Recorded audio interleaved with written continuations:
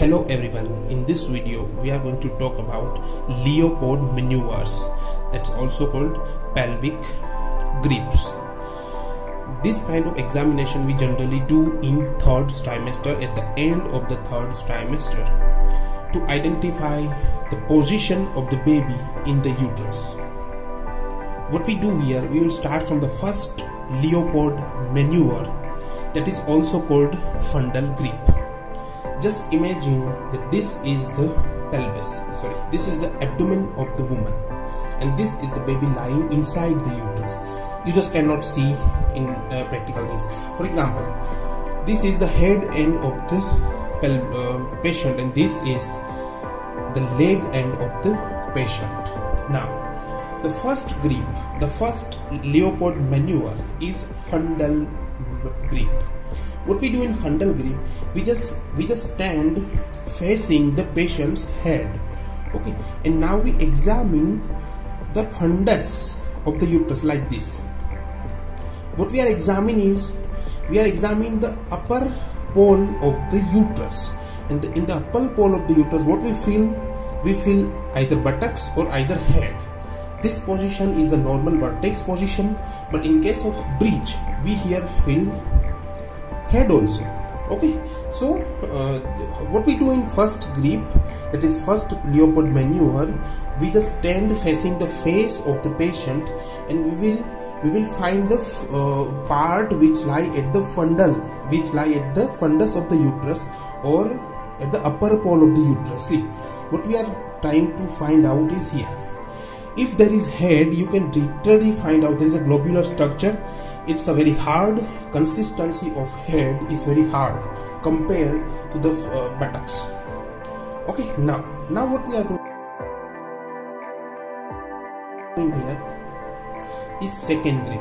Second Leopold maneuver is lateral grip.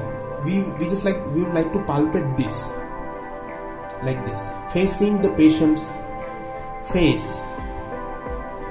We will palpate this. This is the second Leopold maneuver.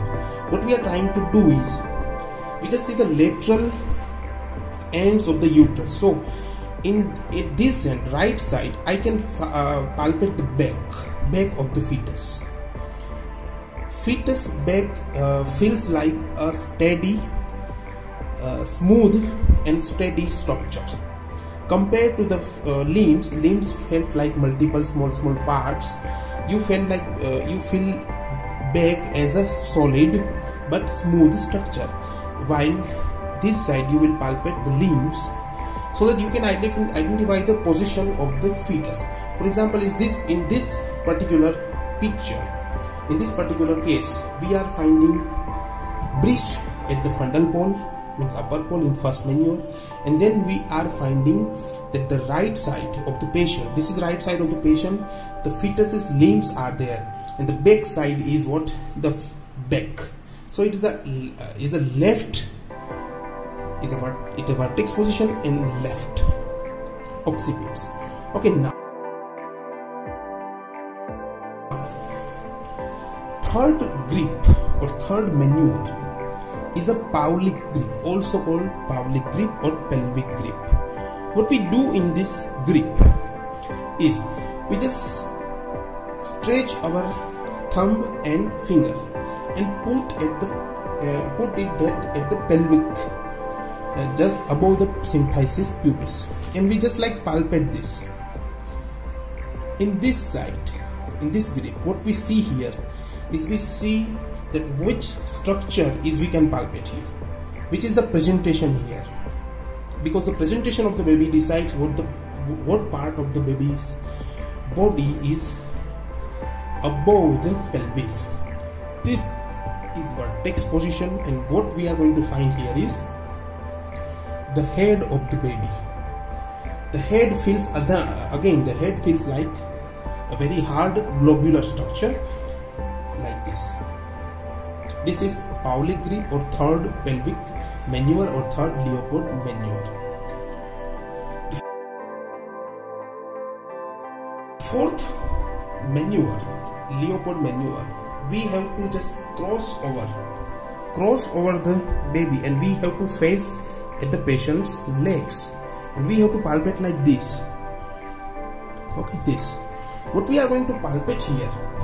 We are going to palpate here the head's engagement into the pelvis.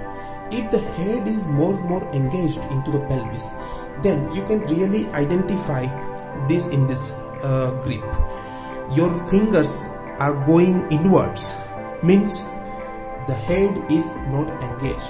But if the head is already engaged, then if you try to cross your fingers, your finger will diverge, and when your finger will diverge, it means that the head is not engaged yet.